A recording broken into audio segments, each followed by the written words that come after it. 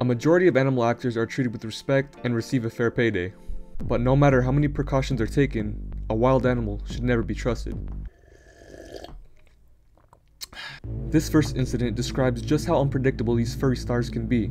Rocky the Bear was a popular animal actor best known for his role in the movie Semi-Pro with Will Ferrell. Fuck that shit! Fumone! Fuck you, Clarence! Fumone! Fuck it!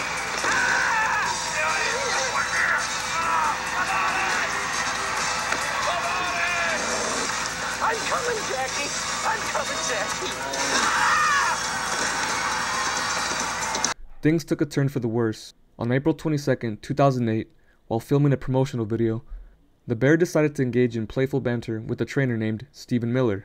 In a matter of seconds, the bear latched onto the man's neck and began to violently throw him around. Other trainers sprayed the bear and Stephen Miller managed to get loose. Unfortunately, his jugular artery was pierced and he later died from his injuries. Another trainer named Randy, who was Stephen's cousin, was present during the attack and admits he holds no grudge towards the bear.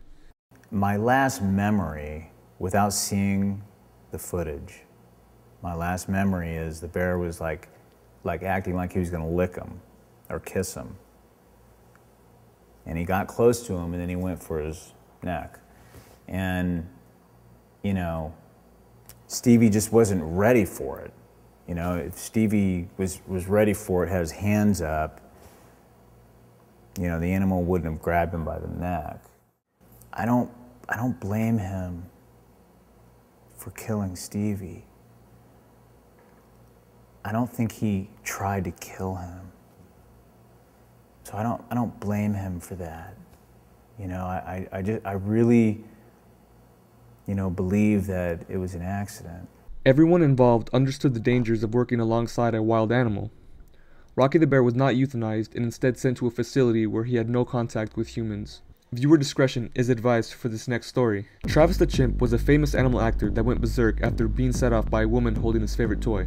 Although the male chimpanzee had been socialized with humans from a young age, no one could have predicted the horrific incident that took place on February 16, 2009. 6 years earlier, Travis escaped his owner's car and ran loose on a busy freeway. This incident forced the state of Connecticut to enact the law that requires anyone with a pet primate to have a permit. This law did not apply to Sandra Harold, who was Travis's owner at the time, because she had owned Travis for many years and everyone in town liked the famous animal actor. The 2009 incident began when Travis used a house key to unlock a door. Charla Nash, who was close friends with Sandra Harold, knew Travis ever since he was an infant. She saw Travis outside, then tried to lure him back into the house by using his favorite Elmo toy. Sources claim Nash had changed her hairstyle, which may have alarmed the chimp. Travis was also given a Xanax earlier that day, which may have caused more aggression. A panicked Travis jumped towards the woman and became hostile. Sandra hit Travis with a shovel to get him to stop, but that didn't work. Sandra Harold stabbed Travis in the back, then ran to a car and called 911. The phone call I'm about to play is very disturbing, so watch with your own discretion. This is Sandy.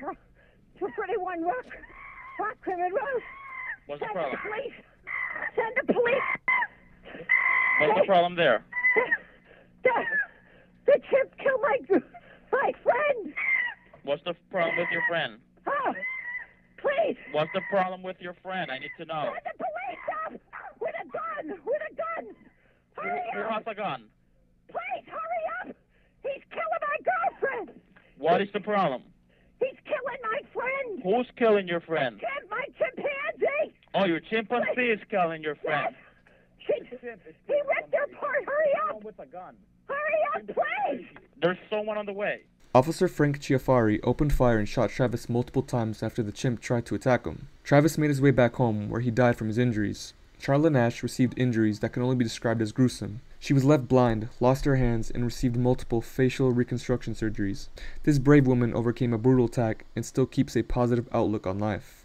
Number 3. Filming with big cats. The 1981 movie Roar is about a woman who moves to Africa with her family to meet a scientist that lives with wild animals. This movie is a prime example of dedication to cinema. The actors, crew members, and executive producers, whoever was on set while filming this movie, it had a new element of danger that was unheard of.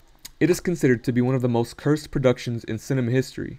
This wasn't surprising because one of the lines that was used was owned by Anton LaVey, who, if you don't know, was the founder of the Church of Satan. At least 70 people were injured while working on the set. Many crew members required stitches from line-related injuries. Over 100 untrained big cats were adopted for the making of this movie. Because of this, most lion attacks captured on film were real. This movie includes lions, tigers, leopards, cheetahs, cougars, and jaguars. Check out these death-defying stunts and tell me that these actors don't have balls of steel.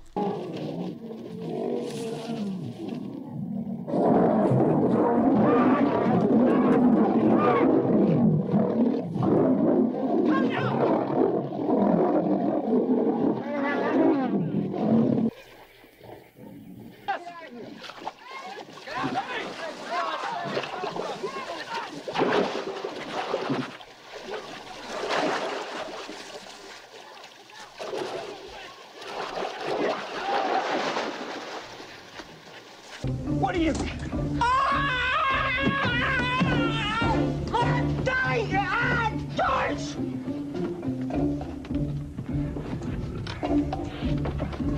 Okay. Now don't say anything, okay? Cinematographer John Lebont was mauled by a lion on set. Over 120 stitches were needed to sew his scalp back in place. After medical treatment, Lebont returned to the production to complete his director of photography duties. Hats off to that man. He is dedicated. He doesn't care that he was nearly mauled to death by a lion, but he still kept at it. Salute to him. This movie also casted elephant actors, which resulted in more injuries during production. Tippi Hedren fractured a leg during production when an elephant bucked her off its back when she was riding on top.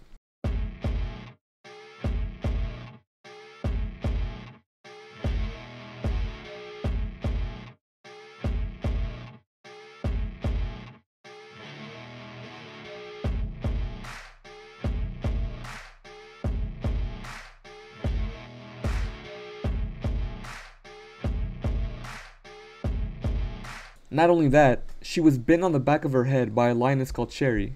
She received 38 stitches from this attack. She once said, "This was probably one of the most dangerous films that Hollywood has ever seen. It's amazing that no one was killed."